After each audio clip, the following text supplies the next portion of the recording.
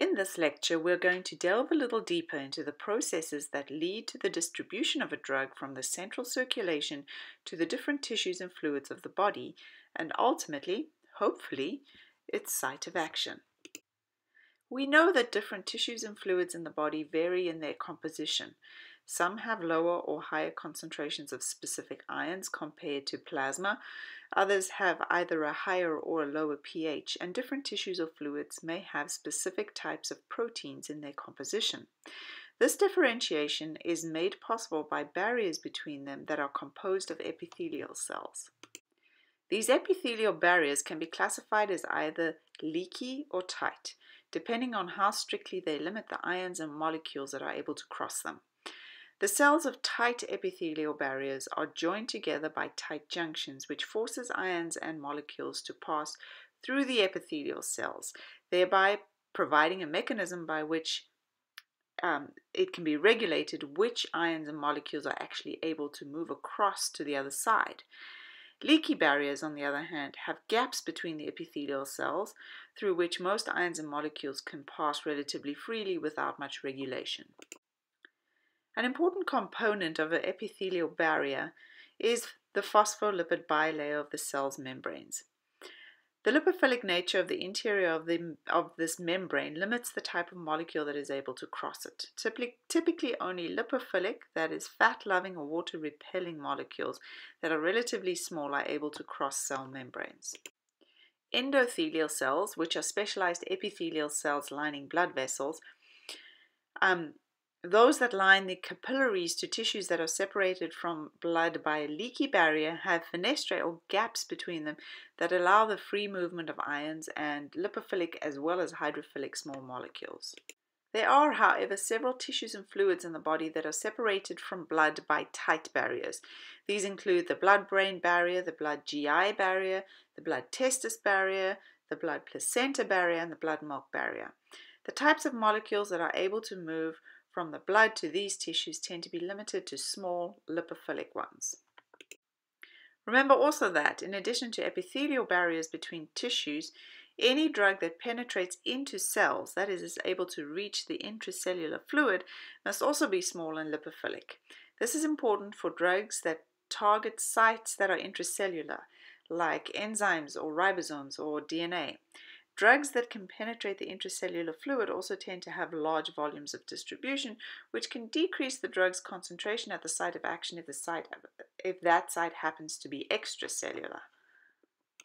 So to recap, small molecules, both hydrophilic and lipophilic, can penetrate across leaky epithelial barriers, which separate blood from tissues like muscle, fat, and bone.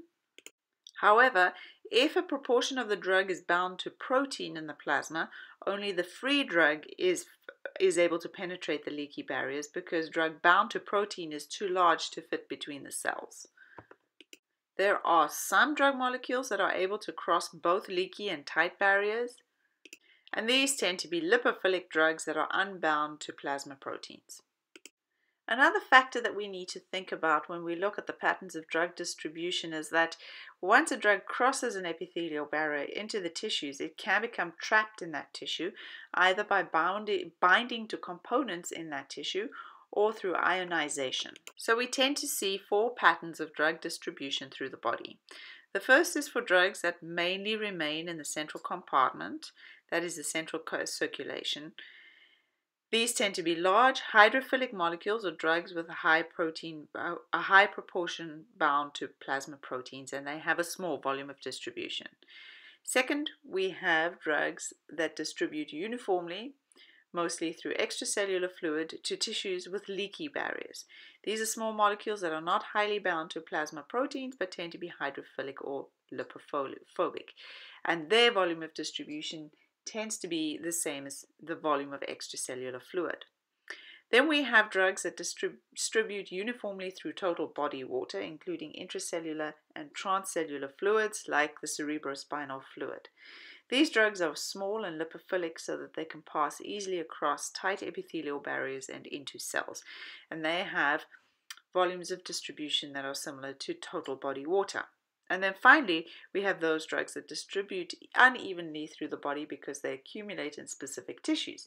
These tend to get trapped in tissues after they have crossed the epithelial barrier through mechanisms like binding to tissue components or ion trapping, which we will discuss a little later in this lecture. Some drugs are also actively transported across epithelial barriers, which allows them to accumulate at higher concentrations on one side of the epithelial barrier. Drugs that accumulate in one or more specific tissues tend to have very large volumes of distribution.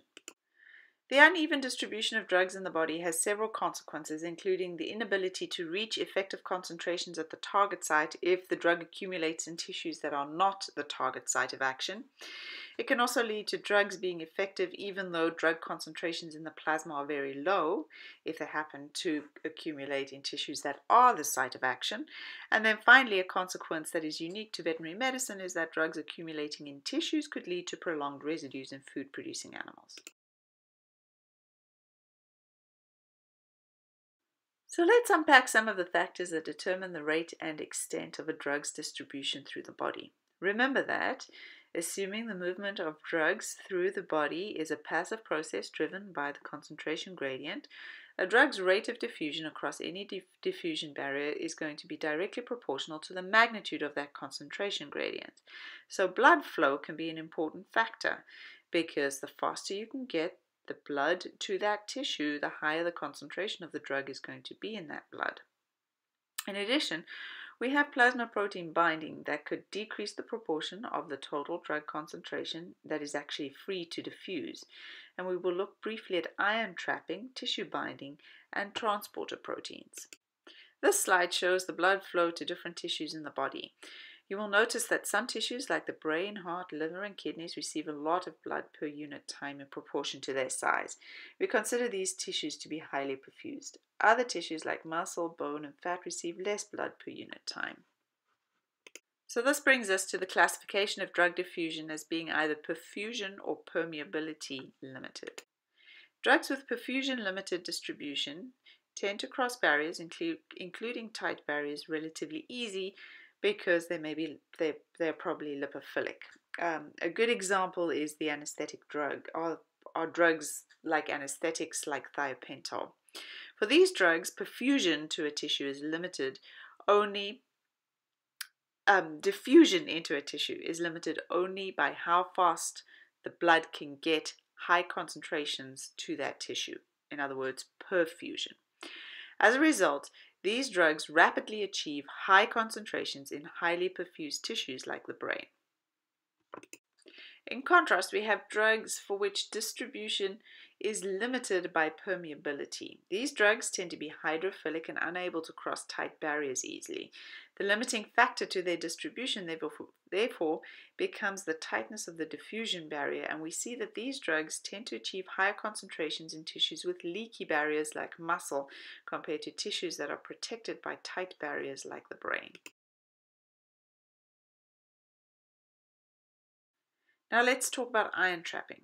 Many drugs are either weak organic bases or acids, which means that they can become ionized. The proportion of ionized to unionized molecules is dependent on the pH of the environment relative to the pKa of the molecule. This can be calculated using the Henderson-Hasselbalch equation. The fundamental principle is that a higher proportion of a weak organic base becomes ionized in a relatively acidic environment, whereas a higher proportion of weak organic acids become ionized in a relatively basic environment. And once ionized, the drug cannot diffuse out of a tissue and becomes trapped there. Here we have a table of the pH of different body fluids. Notice the pH can range from as low as 1.5 in the stomach of carnivores to as high as 8 in the urine of herbivores. So it is not surprising that, depending on whether a drug is a weak organic acid or a weak organic base, some will get trapped in, for example, milk or urine, leading to higher concentrations compared to plasma. On the other hand, if the pKa of a drug is such that a higher proportion of the total concentration is unionized in the plasma, that will facilitate the movement of the drug out of the plasma into the tissues. We also said that tissue binding can lead to uneven distribution of drugs through the body. Drugs can bind to nucleic acids or ions. They can also reach high concentrations in adipose tissue if they are highly lipophilic. Technically, that's not binding, but a function of the drug having a very high affinity for the lipophilic environment. All of this can alter the concentration of the drug at the site of action. Remember that it is primarily free, unbound drug that is available to move as well as bind to receptors that result in the effect of the drug. Finally, we need to mention drug transporters, which are transmembrane proteins that either facilitate the diffusion of drugs across the cell membrane or actively transport them against the concentration gradient. One of the consequences of drug transport is that some drugs that are hydrophilic and therefore not expected to easily cross tight membranes actually do, because their movement across the cell membrane or their diffusion across the cell membrane is facilitated by the transporter. If the transport is active, then the drug continues to move across the barrier against the concentration gradient, and this is one reason why drugs can accumulate in tissues. It's important to remember that transporter-mediated movement can become saturated, inhibited, or upregulated. A specific kind of drug transporter is the efflux pump, of which P-glycoprotein is a typical example. These transporters actually work in the opposite direction. They prevent lipophilic drugs from crossing diffusion barriers by actually pumping them back after they have already diffused through the cell membrane. The P-glycoprotein pump plays an important role in tight epithelial barriers, like the blood-brain barrier, and they play an important role in protecting vulnerable organs like the brain from lipophilic toxins. Here is a list of P-glycoprotein substrates. That means drugs that are actively pumped out of epithelial cells by P-glycoprotein. Those drugs of veterinary importance are circled in red. The P-glycoprotein pump can also be inhibited either through competition with other substrates or through direct inhibition. And here's a list of P-glycoprotein inhibitors. Of specific veterinary importance is the fact that some dogs have a mutation in the ABCB1 gene which encodes for P-glycoprotein. Dogs with this mutation have a higher risk for toxicity as a result of exposure to drugs that are substrates of the P-glycoprotein pump due to increased penetration into the CNS, increased oral absorption, and decreased elimination. This is a list of dog breeds showing the incidence of ABCB1 mutation.